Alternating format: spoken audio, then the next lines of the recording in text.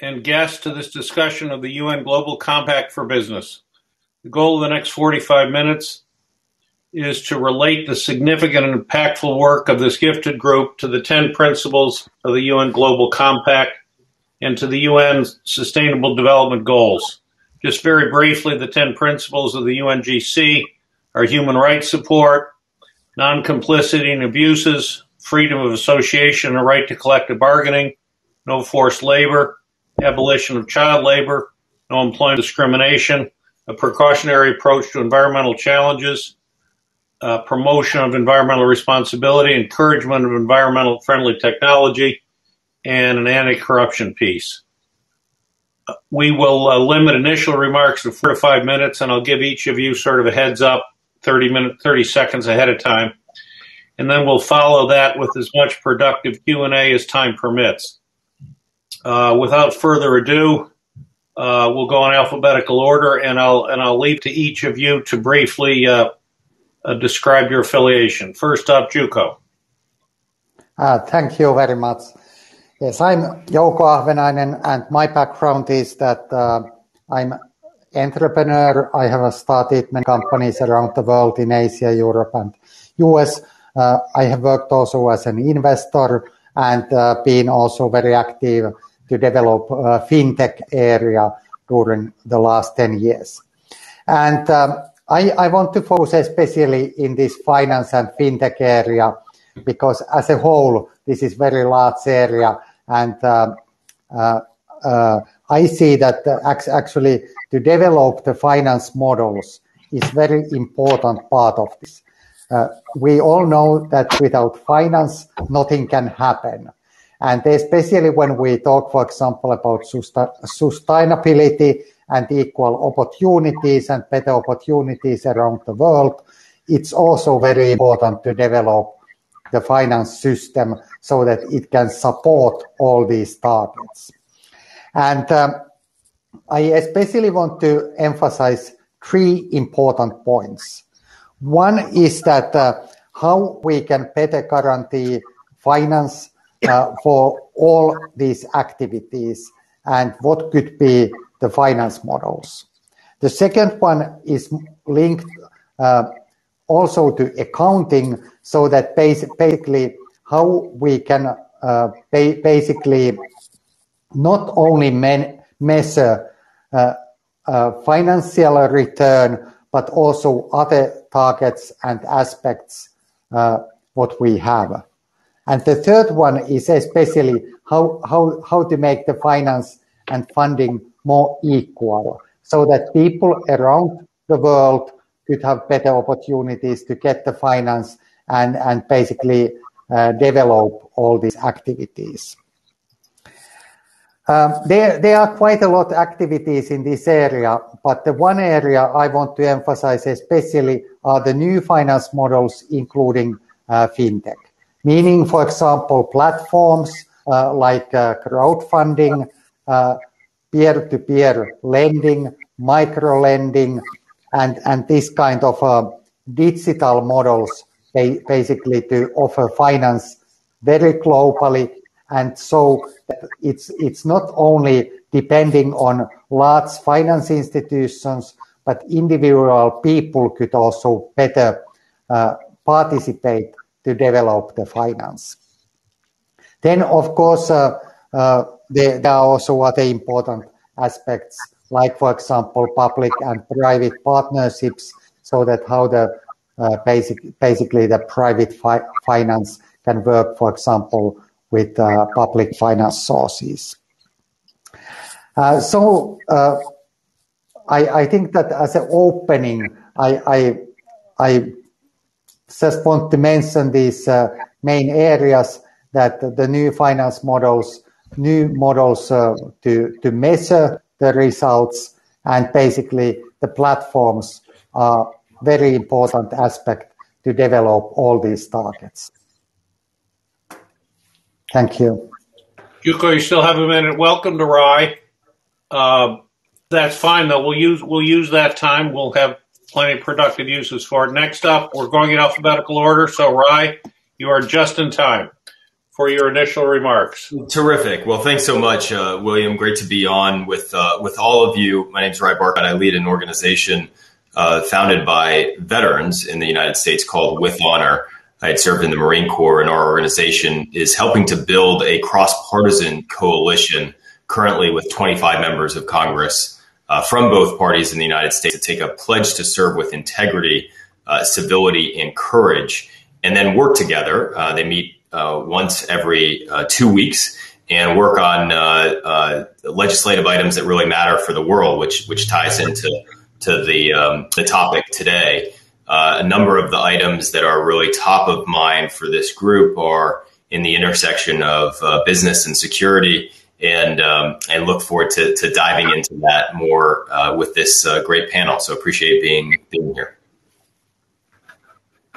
Rye, again, well, I've been perhaps been overly harsh. We certainly have a couple more minutes. But how are you? How would you characterize the current political climate vis-a-vis the work of your members? How active are they in this evenly divided Senate and with a number of big issues at the fore? How would you characterize the current situation? Yeah, the culture and the tensions are very high still, as might be expected given the level of polarization throughout Congress.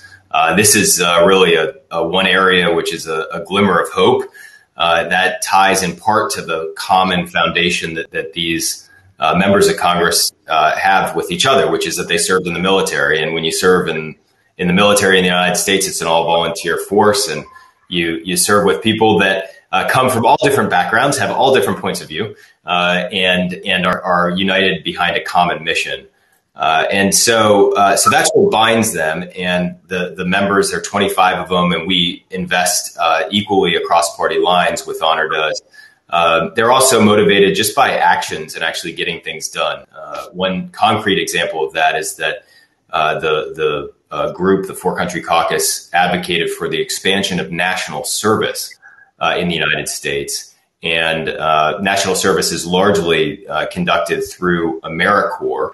That organization has not expanded for decades.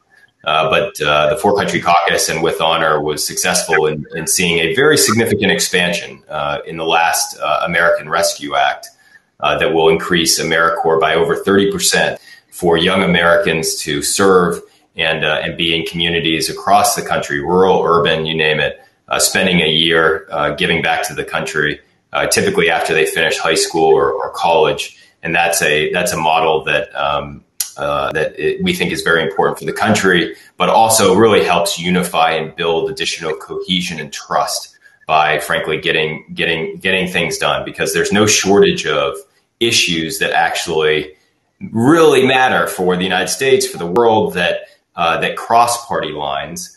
But it is increasingly difficult to not only find that common ground, but create spaces where there's enough trust for individuals to effectively work together and get some things done. Thanks, Ryan. That's a fuller explanation. Stuart, you're up. I was President Carter's chief White House domestic policy advisor in the Clinton administration. I was ambassador to the European Union, Undersecretary of Commerce for International Trade, Undersecretary of State for Economic Affairs, and Deputy Secretary of the Treasury. The new global compact strategy for 2021-2023 is a bold effort to strengthen, broaden, and accelerate embedding the 10 principles in the original compact into corporate practice, in effect monetizing them. It's important to recognize the degree to which the compact has been transformative. For example, the World Economic Forum in Davos has helped broaden acceptance of measurable so-called SDGs, Sustainable Development Goals, and most recently got over 100 member companies to agree that they would be part of their formal financial statements. The U.S. Business Roundtable, with America's largest corporations, has recently adopted the concept that corporations exist not only to reward their shareholders, but to deal fairly with their stakeholders, employees, workers, supply chains, and the environment in which they work. Major investors like BlackRock, the world's largest asset manager, and I served on their fund board for 17 years, Larry Fink, have stated that they will invest in companies which take on these SGE goals, not just because it's a good thing to do, but because these companies with good corporate social practices will be the most profitable and the most attractive to consumers in the 21st century. Very recently, the European Union, to which I had been ambassador, has developed what they call a taxonomy, and the UK is considering one of their own. And under the EU taxonomy, investors who want to invest in portfolios of green companies and companies which follow SDG goals can be assured that in doing so, they have a vetting process in which the standards of SDG will be met by the companies in which they invest. It's a very bold new strategy. I was also the chief U.S. negotiator for the Kyoto Protocols in 1977 in the UN-sponsored COP3. And later this year, Secretary of State John Kerry, former Secretary of State, will lead the U.S. negotiations in Glasgow for COP26, also under UN auspices. The progression from when I started to John Kerry's now in Glasgow is dramatic. In 1997, with Kyoto, there was no buy-in by developing countries who angrily pointed their fingers at the U.S. and the West for causing the problem of climate change, and then they said trying to retard their development as they were beginning their industrialization, and refused to even take voluntary commitments. Likewise, at Kyoto, the business community in that era was largely hostile. We established innovations like the Clean Development Mechanism to try to encourage developed and developing country cooperation around clean energy. But, frankly, it was not significantly successful. But things are beginning to change. By the 2015 Paris Accords, the science of climate change had become more accepted and the economic and environmental consequences more evident and more stark. All countries, under the leadership at that time of John Kerry, took nationally determined, though differentiated commitments. Now, as we go to Glasgow and COP26, just in a few months, it is hoped that ambitious targets for reaching carbon neutrality by 2050 will be taken, with a large fund by developed countries to help developing nations meet their commitments. Increasingly, developing countries recognize not only the need to be part of the solution, which they didn't in 1997, but that clean energy is crucial to their own sustainable development. And under President Biden, the U.S. is again taking a leadership role. Importantly, corporate America is now light years from where they were in Kyoto in 1997, stepping up with companies like General Motors making major commitments to dramatically reduce their emissions. The UN Global Compact Strategy 2021-23 should now seek to have each of its 12,000 companies take concrete emission reduction targets and annually report to the UN on the concrete steps they're taking to achieve these targets. It's now time to move from vague statements of principles to concrete, monitored action. Thank you. Thank you, Stuart. That's an extraordinarily valuable overview. Carolyn, you're up. Thank you, and thank you, Ambassador. I've had an opportunity in my lifetime to be a diplomat, to be a banker, to be a Wall Street investor, a management consultant, a coach. And my focus is really to help leaders and teams actually solve wicked problems, meaning what has never been solved before, to design new solutions. And I think I'd like to take this conversation a little bit to the future around reimagining what's possible. You know, this last year, the Great Pause has actually had us stop to realize that the impossible is possible and that we have an opportunity to actually reimagine what we think. So when I think about monetizing the UN Global Compact, number one, I want to challenge the word monetizing. to make sure that we understand that this goes way beyond revenue today, but it really is about the wealth of nations, the wealth of the planet, in terms of how do we really think about what's possible for an environmentally sustainable, socially just, spiritually fulfilling human presence on the planet, to move from surviving to thriving. I want to put out the concept that we actually have an opportunity to think about regeneration as opposed to sustainability.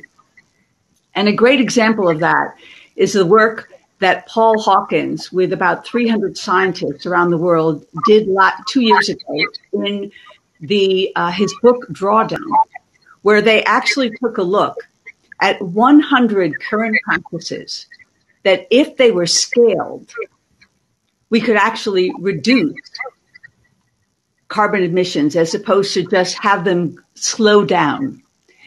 And of these top 100, 2 of the top 10 were the education of girls and the empowerment of women. So taken together, those 2 ideas would actually reverse global warming if done on a global scale. So what does this mean for business?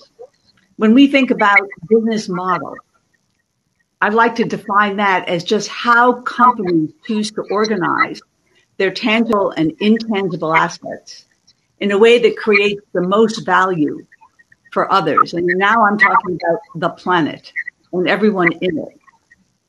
I've spent a lot of time working with corporations on their culture around diversity, equity, and inclusion. But this progress has been so slow when you think about it. To be able to think about sustainability and regeneration, imagine if organizations really knew that their top job was to be a leadership academy, to be able to really think about how to bring women and historically underrepresented groups to truly represent in decision-making in all areas what is requisite for the world. We could actually move from group think to group genius and drive innovation and reimagination way beyond what we're currently doing. So that's sort of the area that I would love us to lean into as we think about what's possible. Thank you very much. Very valuable. And Lisa, last but not least. Thank you so much. And I said before that the sun was going to come up here, so you're seeing the sun coming up here in Australia. Thank you so much.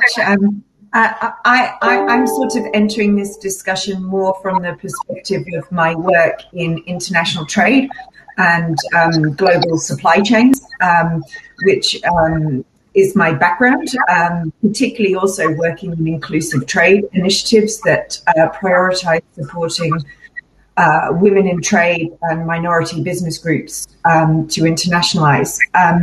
So I'm really pleased to join this panel from here in Australia, particularly, I guess, hearing from the other global perspectives. From my perspective, one of the things I'm interested in is that when Accenture surveyed more than 700 members of the United Nations Global Compact on sustainable business practices, about 96% of CEOs agreed that sustainability should be integrated into all aspects of strategy and operations. And 88% of them singled out the value chain as an area of significant importance. Yet only 54% of those CEOs affirmed that they had actually achieved value chain sustainability, which also is pretty evident in terms of their transparency in their supply chain, in terms of knowing maybe their tier 1, tier 2 suppliers, but once you go beyond that, the transparency and accountability is less known. So one of the areas that we are working in, and we are doing this with the Bloomberg New Economy solution, is to look at how we can work to build a framework that would provide a solution to provide more transparency in supply chains around visibility on this, but not at the detriment to particularly small to medium enterprises entering a value chain. Our goal is really to work in a way that we could provide an overarching framework of standards that would provide the transparency and traceability required in supply chains, particularly when you're looking at some of these issues around modern slavery, environmental impact, but to ensure that as we work towards a solution, what it is actually doing is benefiting the integration of small businesses, particularly from least developing economies, to actually get greater access into value chain opportunities, whilst also working to achieve the UN's goals. So that's the approach that we're working on and we are looking at, because we look at it from both sides of the integration of where multinationals are going, where consumers are going, but also then how do we not allow this to be at a detriment to developing economies and small businesses. Thank you. Thank you. A couple things come to mind, and I'll try and frame it to touch on as many as we can of your excellent points. I happen to be chair of an NGO called Little Sun, Renewable Energy in Africa, where our business plan, if you will, includes as many of the SDGs as we can in the guise of distributing personal solar devices to off-grid areas in Africa. And what we've run up against after an extremely successful several years is just a dead stop because of, and we had as many as 5 million euros in foundation funding that's declined by 80%. Why? Supply chain. We can't get the material from China. We're low on the supply chain totem pole. Plastic is another issue, but put that aside. And also commodity chip, not a specialty chip, is just a simple commodity chip. And again, we don't have the market power to command, and that's put us 6 to 9 months behind. So COVID / supply chain are very much impacting the drawdown principles, Carolyn. And we have on our board Rachel Kite, who's a former top UN Sustainable Energy for All. So we've got a world-class board, and we're running up against some real-world constraints. So that might be one area that we can focus on.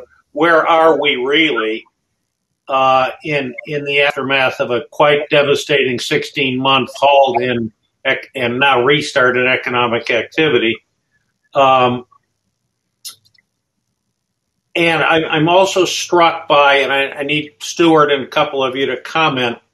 My sense of the UN Global Compact is it's top heavy. It's major corporation, U.S. and Western Europe leaders, those with the wherewithal, those with the ability to truly develop sustainably. That's 12,000 businesses, but only 55 million. I forget what it is, 55 million workers. So, Lisa or Stuart, how do we penetrate the SMEs globally? And Jouko, a number of you could comment on how do we broaden this base? The base dramatically needs to be broadened if we're going to truly meet the SDGs and if we're going to truly meet our climate mandate. So those are a couple of food for thought. Who wants to jump in? Let's try and keep this snappy as we can. I'll just start by saying that one of the keys is really the supply chain, is getting large corporations to embed a requirement in their supply chains, which are oftentimes SMEs, to meet the same goals that they're taking, and not just to insist that in order to continue to be suppliers and to have inputs into their products, that they have to meet these goals and demonstrate that they're doing so. And Stuart, how does that, Lisa, how does that relate to an enforcement mechanism or COP26, or is this just encouragement, or how do we mandate that starts to happen?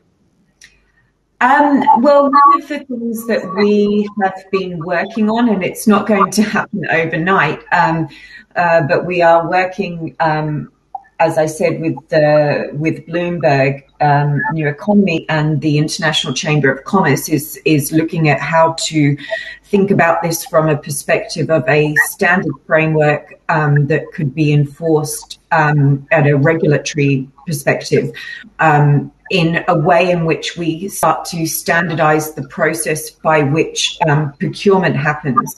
And with that, you start to bring along a harmonized standards framework. The issue that we have, and one of the issues that we have, is that there are thousands and thousands of standards that a business has to comply with. And then on top of that, a multinational will have their own framework for procurement. This all precludes the ability for a small business, particularly from an emerging economy, to look at opportunities and access to value chain opportunities. So one of the things we're trying to work on is how to standardize that process, and then how do you then help and work on the ground with those small to medium enterprises to ensure that they can actually comply with those requirements. Because, for example, I'm looking at some of the requirements from Marks and Spencer's, for example, where they look all the way down their value chain to the smallest producer in Thailand to ensure that they are complying with our environmental standards. These are small micro businesses that are just one cog in the wheel of the supply chain, but their compliance requirements are heavily expensive for them. So what we are trying to work on is to remove the barriers and the costs for those businesses by looking at frameworks and standards and compliance requirements and rules that would make it more easy through a standardization process. Jouko, when you hear this, and when you look through the lens of new financing models, and let's just focus on SMEs, a particular interest of mine would be in capital markets development in developing countries. But in any event, how do you react? Where is the dearth of financing alternatives most acute? And I would think your answer would be SMEs. And how do you begin to attack this in a systematic way and get capital so that these SMEs can indeed be valued members of the value chain, so to speak? Yeah, maybe I start with something more fundamental, that in certain way I feel that this kind of activities are easily very top heavy. So that it means that there is quite a lot of regulation, restrictions, and could I say that many small companies can also see that there might be restrictions that make actually their activities more complex. And of course, the target should be almost opposite, meaning that how this could offer more opportunities for new companies, basically to make, for example, better and more effective solutions that would basically offer then better value from all aspects. And I think that when we think, for example, the supply chain, it is one example that it can be done in many ways. One way can be that it will be very difficult and hard for SMEs to be in supply chain. And the other way is then that how we could develop models that there could be actually more opportunities for new startups that are doing things in a new way. And I think that one challenge always is that the capital and the finance market is not very equal if we think global perspective. that there are certain countries, there are certain areas where you have a lot of capital and finance opportunities, and then there are many places where you have almost no opportunities to get funding. And of course, there is no simple solution to solve that. Of course, the public finance and what governments can do is sometimes one part of that. At the same time, I hope that these new platforms and new finance models like microfinance and lending platforms and investing platforms could help. At the same time, I must say, when I have seen that business long time, it's not always easy because basically, for example, the startup and SME finance is always quite risky, and there are not so many parties who are able to participate. But basically, I think that it's a combination of many things, and it's not realistic to think that there are one or two miracles that can solve the whole problem. Let me just Carolyn, I want to jump in. Right. Go ahead, Carolyn. I want to jump in on miracles a bit. I think the conversation, all that has been said is important, but it's basically iterating on improvements of an existing system. So let's just take financial capital, for example. Less than 10% of venture capital goes to women in terms of women startups. I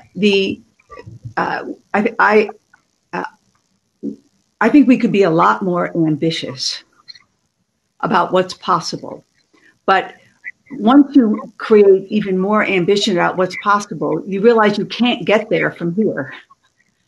But you can get here from there in terms of what really is necessary. Because when we think about the Sustainable Development Goals, we've been making a lot of progress, but they are not requisite to the challenge. They are not requisite to what we need for equality, for the climate, in order for us to still be here 50 years from now and being able to have the conversation we have. So the opportunity to improve existing processes is a critical step, as well as to reimagine and rethink what's possible in terms of the actual conditions that are emergent. That really, so I'll just give you an example. The estimate is if girls have opportunity for education in an equal way around the world, by 2050, there would be 2 billion less people on the planet than would be if they currently are not, girls aren't increasing their education. So just think about population control and what that would do as a major change to help us move to a thriving place than just trying to survive. So I think we need yes and. You know, Rai, can you comment and pick up on Carolyn's point on Vice President Harris' travel to Central America, promotion now, which we've seen not in the previous administration, but in prior administrations, of a regional development strategy, in effect as a alternate to the kind of migration we've seen. How do you relate principles like that to what is possible in Congress in this climate? It strikes me as a rare kind of potential that we're at least thinking about other countries in a constructive human development way, and albeit from a sort of a negative standpoint. But does that provide any template for a broader kind of engagement of your group in Congress? Thanks, William. Let me also just first comment on Jouko's point. As an entrepreneur, I'm an entrepreneur as well, social entrepreneur. I have 3 different ventures. One was for-profit, and then With Honor, of course, is a nonprofit. It's a prior nonprofit in Africa called Carolina for Kibera, which is one of the larger informal settlements.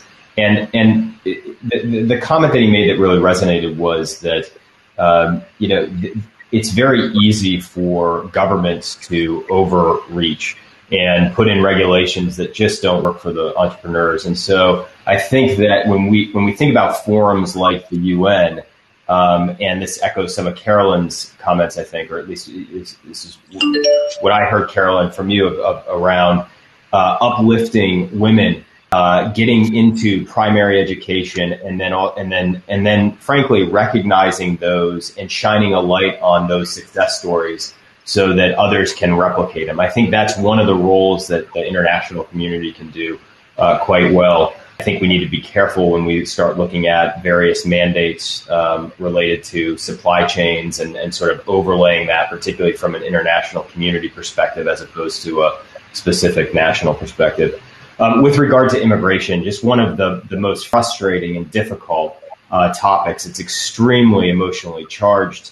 With Honor, we work in Republican districts, we work in Democratic districts across the United States. I do not see a broad package getting passed. I hope that I'm wrong. I think that former President Bush is now resurfacing a proposal that when he was president might have passed with broad bipartisan support that relates to immigration holistically. I hope that we can get to that point. What we do see tangibly are 2 areas in particular that are very important that do have some bipartisan support in immigration and might be a starting point. The first is an extremely urgent issue. We're working with Honor very aggressively. It relates to our interpreters and other allies in Afghanistan who are now being targeted. Their kids are being targeted. Their spouses are being targeted. And we have a special immigrant visa program that is really broken. So we're trying to put constructive pressure, Republicans, Democrats, et cetera, on the Biden administration to develop a more robust and frankly urgent plan to take care of these allies, many of whom serve by our side in extremely dangerous capacities. That's one area where there's common ground. The Secretary of State yesterday testified to Congress that's now getting a more urgent attention as well to a Republican chairman that was asking him questions. The second area that I think is extremely important in the United States in particular relates to H-1B visas and creating a way for those individuals that are educated at our top tier universities to stay and frankly fill jobs that are needed. There's some glimmer of bipartisan promise there. We're working very hard at it with Honor and with the 25 members of the 4-country caucus who are veterans in the House. But maybe just add those 2 as comments. So just stepping back, I think broad reform is very difficult right now. I applaud the efforts. I think it's also important to try and take bite-sized chunks and actually get some things done and maybe develop some momentum in that regard. Stuart, picking up on some of the threads that you've heard here on SMEs, on bipartisanship on Congress, do you have any reactions? Yes. Well, first of all, I've been involved in American politics for over 50 years, and I have never seen such a polarized environment as we have now. It's extremely difficult. The only immediate term bipartisan bill that's likely to pass, and I think it will, is one ironically, on China to encourage more research and development, more competitiveness in science and technology in order to be able to compete with China, and that's going to pass with bipartisan support. I think what Ryan said is tremendously important. We have to take immigration in small bits. For example, rather than trying to have a comprehensive approach and legalize the 11 million or so illegals, we need to start with things like he's talking about that can form a consensus. So there is a large consensus on dreamers, the children who came with parents and now have integrated into society, have good records, and the kind of H-1B process. And I will tell you, having been an ambassador, having been under Secretary of State, what's going to happen in Afghanistan in the next year is going to be a catastrophe as we withdraw. And so the notion of getting not just translators, but anyone connected with the U.S. government out into safe havens is going to be absolutely critically important. It's the least we can do. And then third, I agree so much with what Carolyn and Lisa are saying. The empowerment of women is tremendously important. The force multiplier of taking people who have been on the sidelines of the economy and bringing them into the mainstream is hugely important, and most so in developing countries where they've had the least opportunity. And Ryan, that's one of the great tragedies of what's going to happen in Afghanistan, because now we have a generation of young girls who have been, educated, young women who are coming into the labor force, and if the Taliban takes over, all of that progress may go for naught. Lisa, what's your reaction from an sort of a Pan-Asian perspective when you deal with your neighbors? With you look at Australia's relationship with China, as you try and relate that to these sustainability issues in such a dynamic region of the globe, and with the overarching presence of China. How is your work related to what some of these themes are that we've discussed, other than in specific Asian terms? Well, I mean, Australia is a great ally with the US. Obviously, strategically, we have been partners with the US for a very long time, particularly on national security issues. Obviously, we're in a bit of a interesting time here in Australia when it comes to our relationship with China, as probably everybody here might be aware of, in terms of our trade relationship with China, and also, I guess, security issues that we are concerned about in as well. So the interesting thing was that China was our number one trading partner. Obviously, they have enacted new barriers for very targeted barriers, by the way, just like they did with the US agricultural system. They know exactly where to enact the barriers that will hurt the most. And so for Australia's perspective, and I think this is where working with the US is going to be really quite important, it's going to be more around looking at the broader Asia Pacific region and working more collaboratively together, not just on trade, but on national security and also cybersecurity. I think Australia is a big partner with the United States on dealing with cybersecurity, and that's and when you talk about security, this is one of the biggest issues we're facing right now, is cybersecurity threats. So I guess from our perspective, it's probably trying to ensure that we work more closely with the United States on issues affecting the Asia Pacific region, and particularly together with what is happening on China, because we are directly impacted by this. We're down to our last minute. Final thoughts, very briefly, from anyone? Well, I would say that what's going to happen in a few months at Glasgow is very important to all the issues we've been mentioning. And the real test will be not just taking a commitment of carbon neutrality by 2050. That's a piece of paper. The question is concrete action, and there'll be a request by developed countries to come up with $100 billion fund, Jouko, in terms of funding for developing countries, to give them the opportunity to make the kind of transformations in their economy, to make them more energy and green efficient. And the real question is, will the developed world step up and make that kind of funding so that we can have a real collaboration and not have this finger pointing, which I saw in Kyoto in 1997, with developing countries pointing the finger at developed countries. I think we've come a long way, and Glasgow will be a real test. Thank you. You know what? We're out of time. I think it's been an extremely valuable discussion. I thank all of you, Lisa, Jouko, Rai, Stuart, Carolyn. Appreciate the time. We're all the better for it. And thank you all very much. Thank you. Thank you. Thank you. All the Thank best. you.